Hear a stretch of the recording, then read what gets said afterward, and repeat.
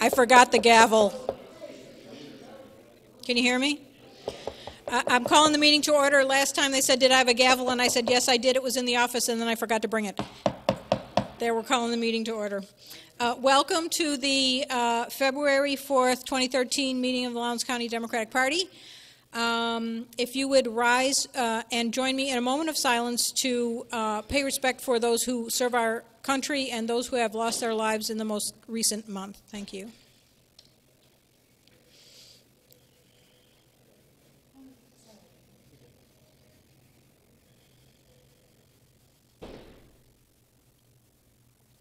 And the Pledge of Allegiance. I pledge allegiance to the flag of the United States of America and to the republic for which it stands, one nation under God, indivisible, with liberty and justice for all.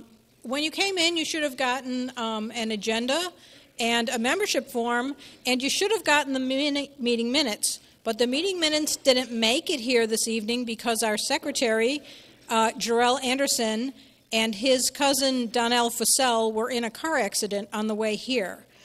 Donnell has gone to the hospital. Jarrell is okay in finishing up the officer's report. But please remember them this evening as they sort of struggle through with a broken car and potentially an injured young girl. So we will do our minutes from January next month when we are together. Jim Parker has our financial report. Jim?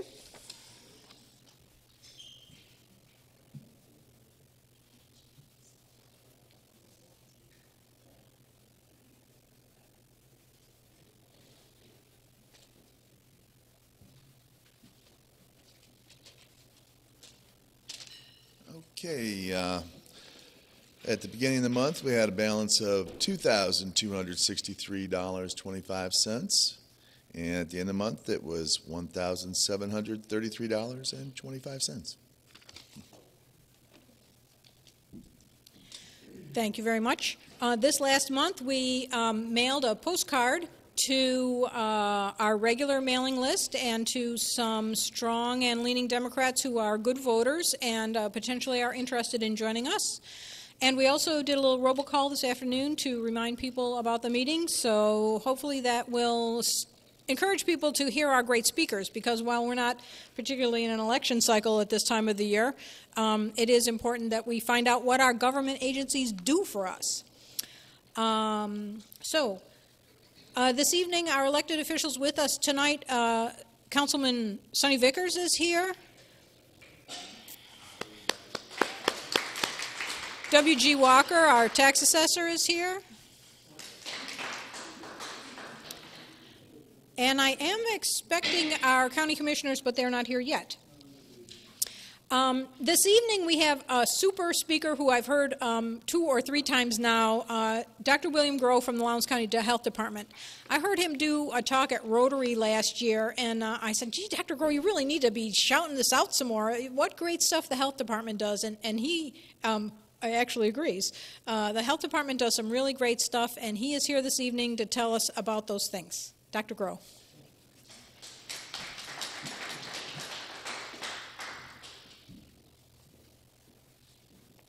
Good to see all of you, and I appreciate the opportunity to come and talk to you tonight. I've known some of you for a long, long time. I told Gretchen I'll talk to anybody about public health anytime, and we get any advertisement we can get. We need public health is so much more than I realized before I went to work there 2 years ago.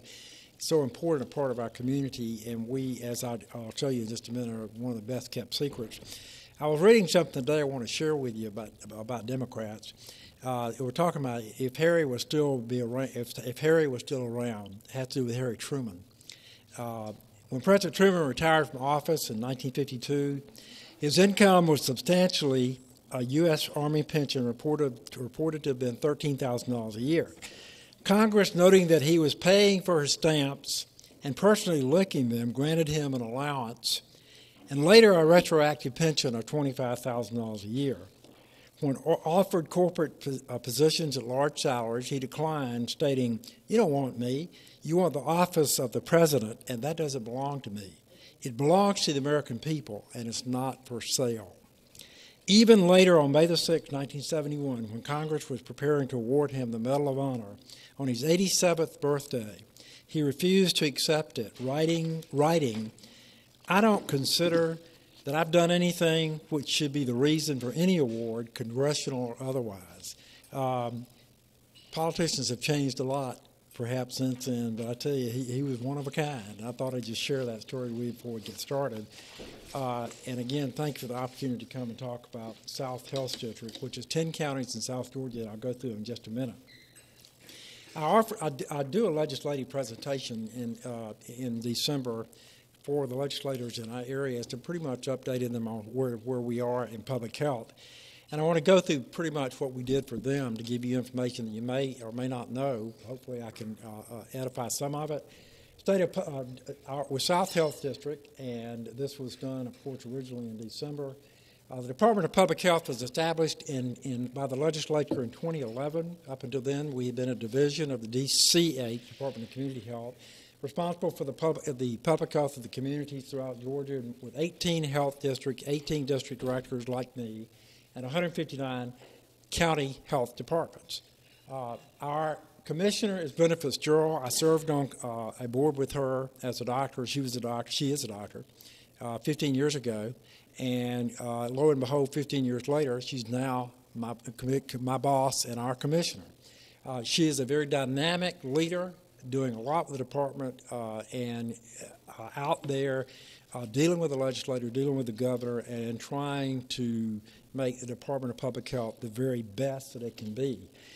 There's a Board of Public Health, and this is pretty much the organizational structure: the governor, DPH board, the commissioner, district health directors, county boards of health. The Department of Public Health is basically, of course, reflects Georgia. The population in Georgia increased from 8,100,000 in 2000 to 9,700,000 in 2010. South Health District, that's us right here up to Turner County, Ben Hill, Irwin, Tift, and of course Berrien, Cook, Lanier, Brooks, Lowndes, and Eccles. That's South Health District right here. That's us. South Health District population increased from 227,000 to 256,000. However, Georgia still ranks 37th in the nation, its health status, with an increase in obesity from 11% to 27%, increase in smoking from 17% to 25%, an increase in children living in poverty.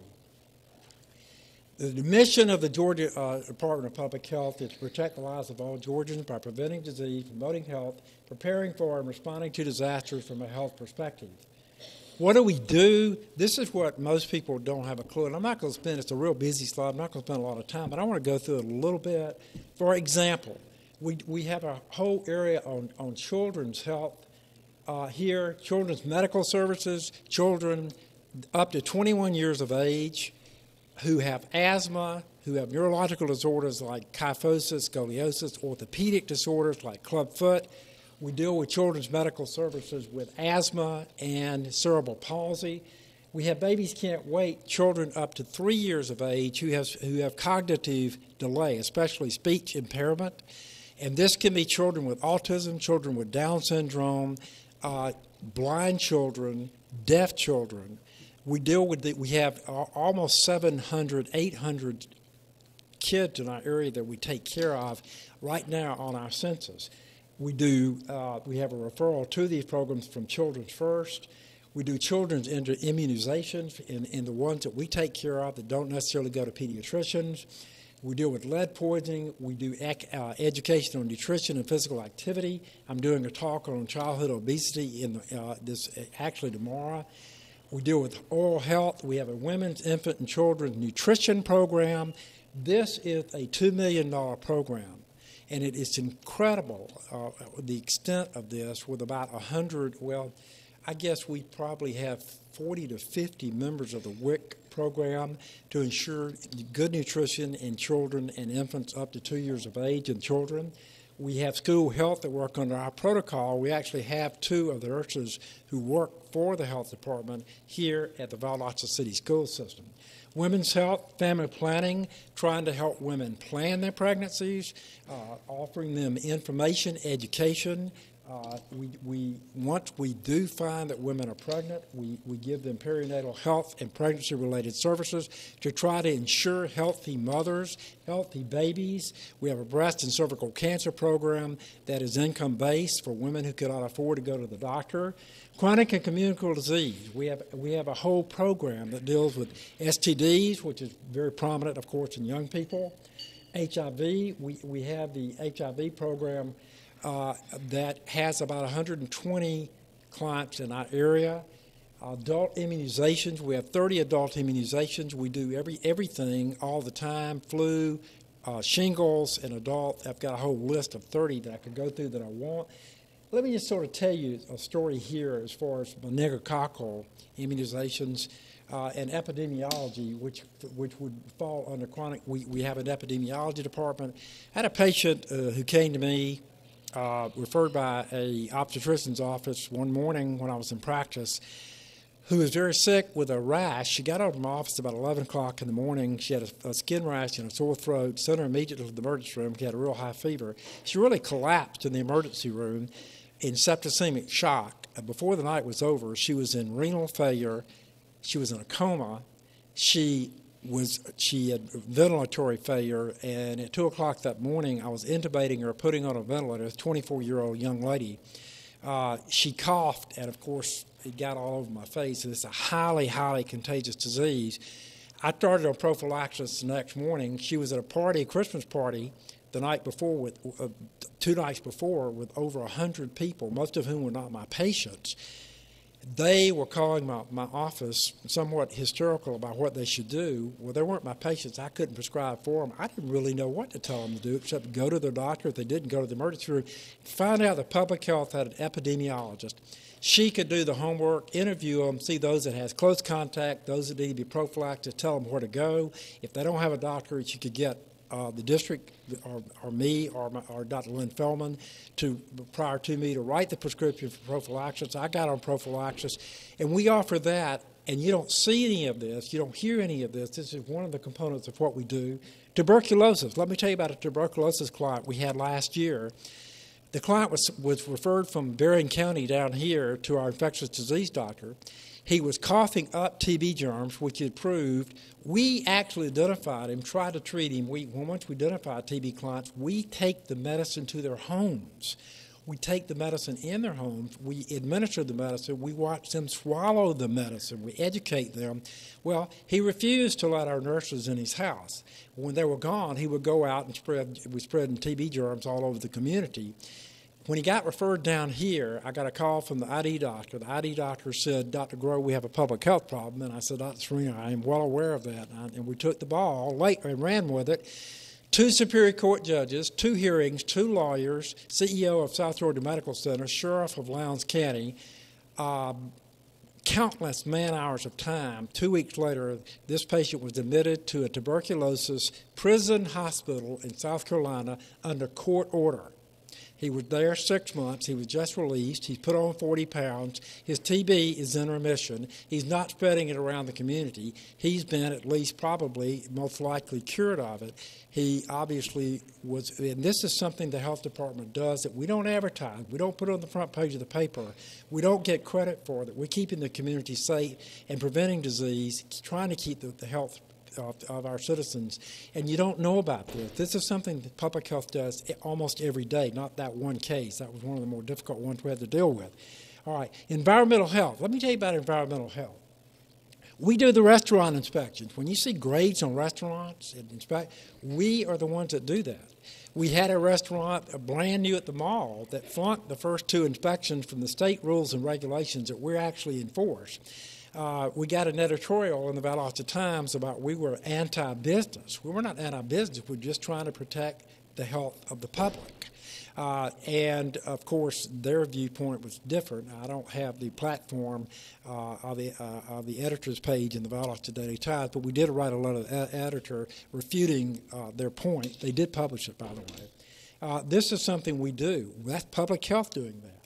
Septic tank placement and wells out in the counties. We're responsible for trying to keep the groundwater safe, for septic tank placement and well placement. I had an issue today with somebody who wanted to subdivide a lot, and he didn't have but one well, but one septic tank. They want to put 2 trailers, and these are issues we deal with almost every day that you never hear about. They get somewhat complicated and complex. Swimming pools, public swimming pools, not private. Motel swimming pools, wild adventure. We try to make sure that the water is chlorinated, the chemicals keep the bacteria down, and that it's safe for kids and children to swim in public accommodations and public entertainment facilities that have swimming pools. Tourist accommodations. We had to close 8 beds in a motel in South Lowndes because of bed bug infestation a year and a half ago. We don't put this on the front page of the paper. I got a letter from a citizen from Kentucky with the receipt from the motel that he was in, pictures of his leg. He'd been to a dermatologist, been diagnosed with bed bug bites.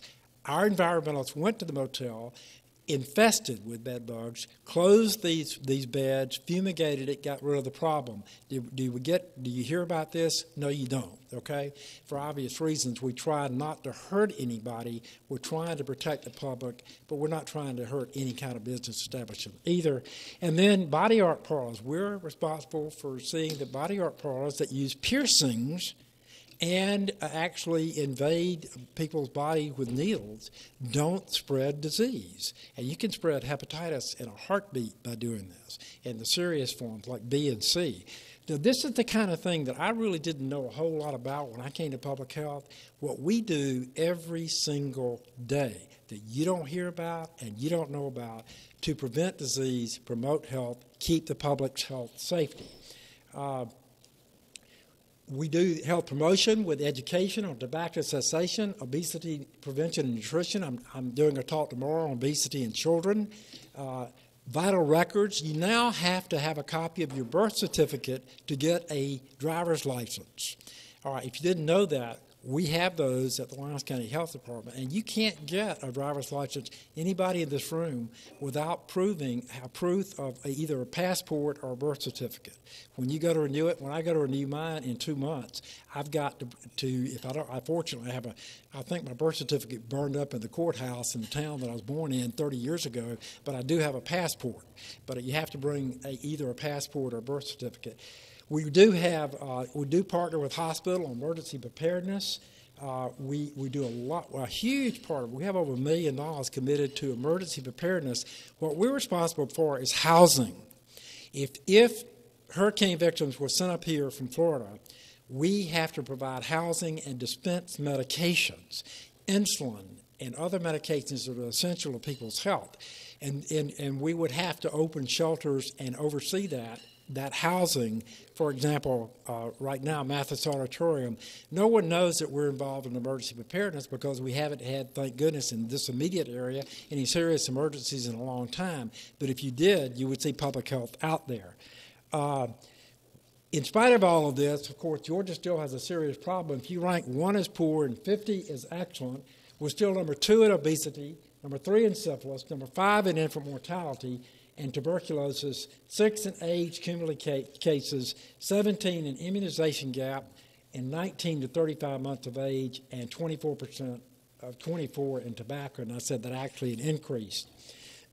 South Health District per capita income, and of course, if you look here at Lowndes, in 1999 it was $17,000. In 2010 is $21,000. In 2011, per health spending in the southeast states per capita, Alabama spends $68 per capita. Georgia spends $13.28 per capita. The only one behind us is Mississippi, which spends $9.70 in the southeast. So we have a lot of responsibilities that I was trying to tell you about just a little while ago.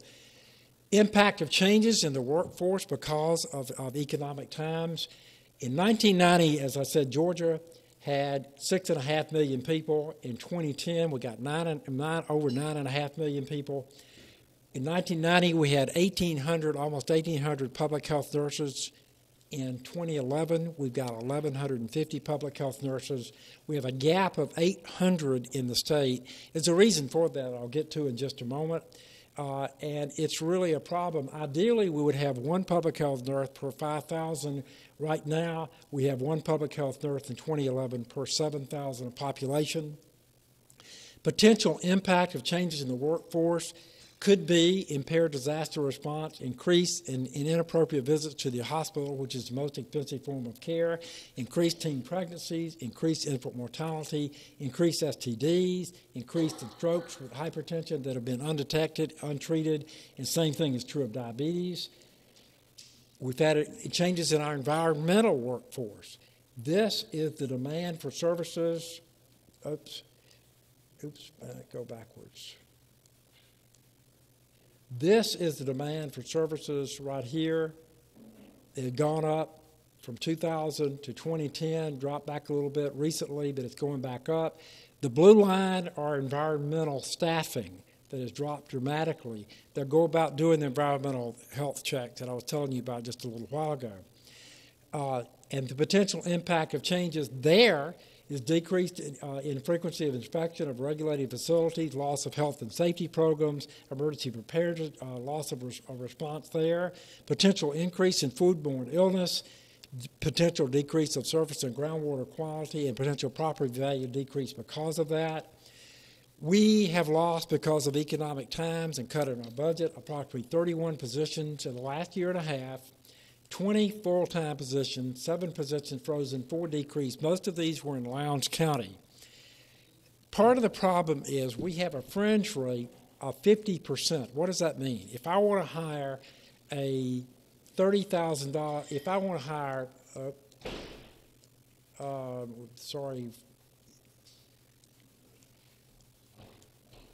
if I want to hire a $30,000 employee, I've got to add $15,000 for fringes. I want to hire a nurse practitioner to see patients down at the health department. The low end of the pay scale would be about $70,000. It would cost me, because of the state's fringe rate, $35,000 more or $105,000. I don't have that kind of budgetary flexibility. I cannot hire the nurse on the low end of the wage scale, and to start off with, they can get 10 to 15% more by going in the private sector. Yesterday, we're having a real hard time hiring people, keeping people. We haven't given a raise at the health department in 6, almost 7 years, not even a cost of living raise. Now, this is fiscally unsustainable. I've said this, and I presented this to the state meeting actually in the month of January. Financial overview, Lowndes County Health Department. If you look at our revenue 2009 through 2013, revenue has remained fairly steady. Our fund balance, unrestricted. Unrestricted means we have taken out uncompensated leave. Uncompensated leave. That's here. If you see unrestricted fund balance, meaning the amount of money we can fall back on, has decreased from $750,000 $375,000. If it keeps going this way, it's going to be hard to maintain services at the health department, period, for that matter. And I'm just sort of sharing this with you like I've shared in the economy has affected everybody, but we don't a lot of times get the attention and the credit because people really don't know what we do, and that's why I'm out here talking to you here today, and I'm fortunate to have the opportunity to do that. Thank you. Our grant and aid from the state, which is the large amount of the money, if you see the trend line was $72.3 million back in 2001, down to $68 million now, though our population is up by 4 million in that same period of time.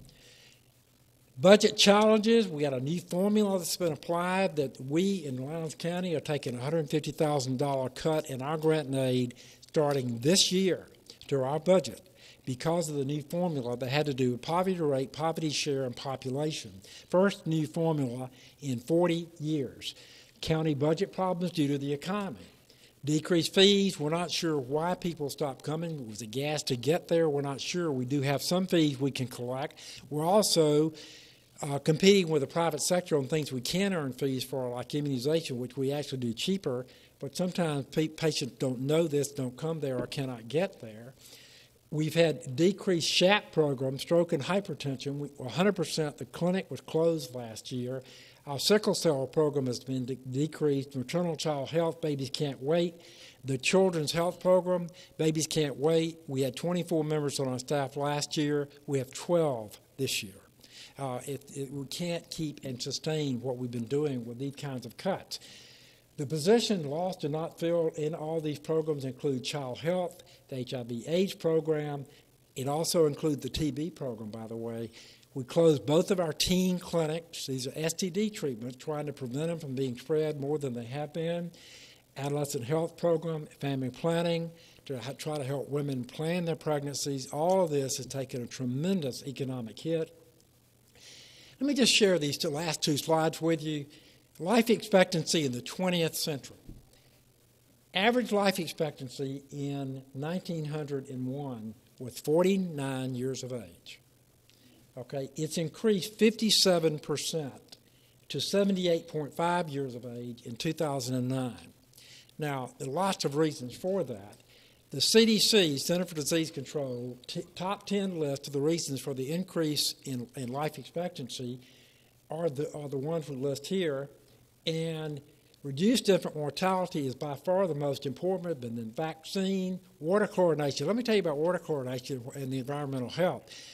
When the chlorinator for the city's water was broken about a year and a half ago in January of last year, not 2 Januaries ago, as a matter of fact, 2 years ago this last month, the chlorinator for the city's water broke and water was not getting chlorinated. We found out at about 7 o'clock in the morning. Before 11 o'clock in the morning, our environmentalist had called all the restaurants in the city of Valdosta and asked them to close voluntarily. I went out to the mall about 11 o'clock. There was not a single restaurant open. They can't wash dishes. They can't do anything to clean their plate, and the water is not clean and not chlorinated. That happened here 2 years ago, and the health department is a very integral part of taking care of that. Tobacco control, cancer prevention, heart disease prevention, lead poisoning prevention, and public health preparedness. And these are all public health priorities. And the last slide, key factors. Local health departments are the best kept secret unless there's a major event, unless people get sick at a restaurant, unless you hear of children swimming in a pool and getting sick from bad water. You don't hear about us. I had Penny Houston, the representative, said, why don't we advertise this? Well, one, we don't have an advertising budget. Number two, a lot of what we don't, if we could do it in a very general sense, but we try not to create issues for businesses or for people. Some of it would be very protected health information, too, for that matter. So there are all kinds of reasons that we don't. In a general sense, we've had 2 rabies situations. One was a year and a half ago. We had a rabid donkey that 2 of citizens of Lowndes County were exposed to, one bitten, that we had to get to the hospital to get started on rabies treatment. 3 weeks ago in Brooks County, a rabid fox bit 2 citizens, and we had to get them, once the fox was killed and we had the head was positive for rabies, get them started on rabies. Again, rabies control is part of what we do. We don't advertise this, but in a general sense, we do, and we're going to start doing this more. So that we hopefully will get more attention and more credit, and therefore the legislators will see that we do need money to run our programs, hire our personnel. Core services are threatened, as I've already told you. So when you hear of people getting sick at a restaurant, or an infant death, or teenage pregnancy, or a patient with TB or meningitis, or bed bugs at a motel, contaminated water, a child with Down syndrome, autism, sickle cell, clubfoot, cerebral palsy, public health is there helping prevent disease, promote health. Thank you for your time. Open for questions. If anyone has any questions, I'll try to answer them. I definitely have a question. What Gretchen. can we do to help you advertise? Or help you, whatever you think is the most important thing? Talking to legislators, I think word of mouth is the best advertising you get, period. I didn't know. I practiced medicine here 37 years. I had no clue of what the health department did, except I knew they treated some disadvantaged citizens, and I will tell you this. The politically powerful generally don't know what we do. The politically powerless are our clients, and a lot of them are not even registered to vote. And we advocate for them, and we take care of them every day. And that is part of the dilemma. What can you do? Keep everyone help. Thank you for having me here to do this, so I can inform citizens. I go to Rotary clubs. I go to any public organization, government organization. I'm talking to the Lowndes County Commission later this month with the same talk, so that they know where we stand as far as the economy. Of course, everything is affected now. The dumps being closed, everything in the economy. And what can you do? If you talk to legislators, public health should be there. We are given sometimes, in my opinion, short shrift when it comes down to governmental attention. That being said, we do have a Republican administration which is trying to balance the budget, and we have had some serious budget cuts that have made sustaining what we do more and more difficult. The more we can get our message out to the public of how essential we are to the public's health, not just one citizen's health, not just a patient's health, but to the public's health, the more likely we are to get the essential funding we have to continue what we have to do to do the core services that are so important to everyone in this room's health that you possibly, maybe even probably didn't know about before tonight. Thank you. Any other questions? Dr. Bourbon?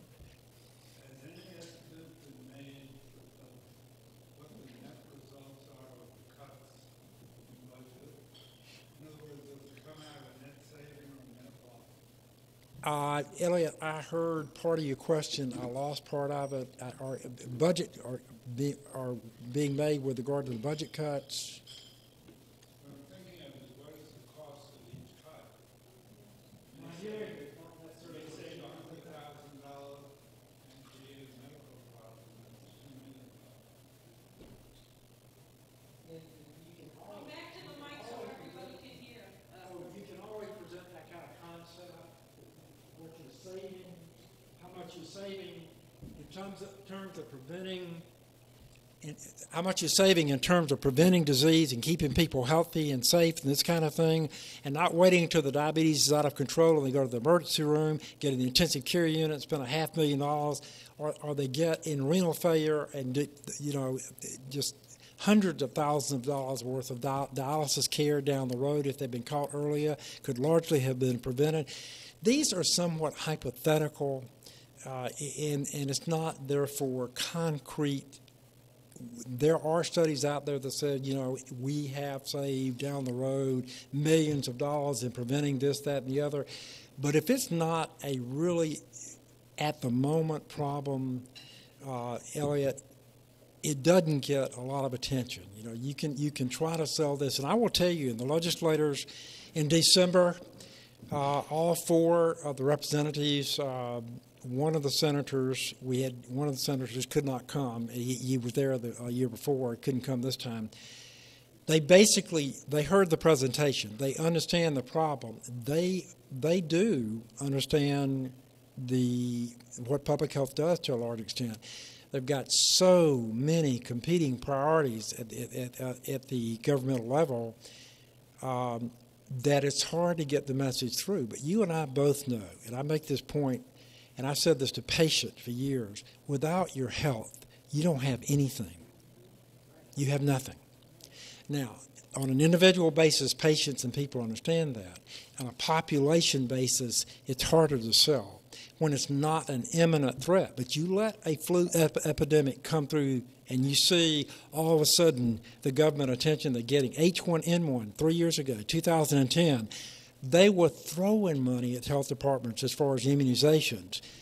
A year later, we could barely get enough funding to give the few immunizations that we ended up getting. because it was a present threat. H1N1, if you remember when the swine flu that had mutated and was going to be such a huge threat, it really worked out not to be. H1N1 is still, we are actually still, this year, the one that was H2N3 is a variant of that same virus. And we did have the worst flu epidemic we had this year, probably, in my experience, in Valdosta, Lowndes County in 10 years. It's going on out west, and we have more elderly patients that are dying from the flu this year than they have, and I read that today, in a long time.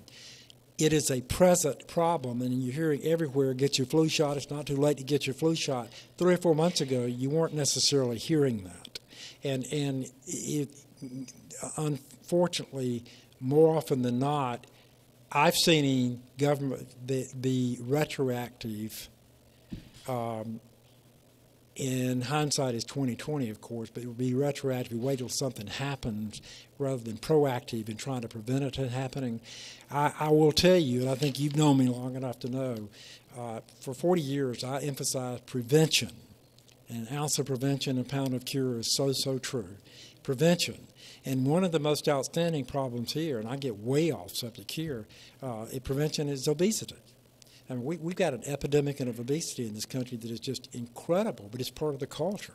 And we got so much chronic disease now with diabetes and other diseases related to obesity that's undoing what good we've done by reducing the smoking rate from 35% to 20%. Government tends to be reactive and not proactive, in my experience.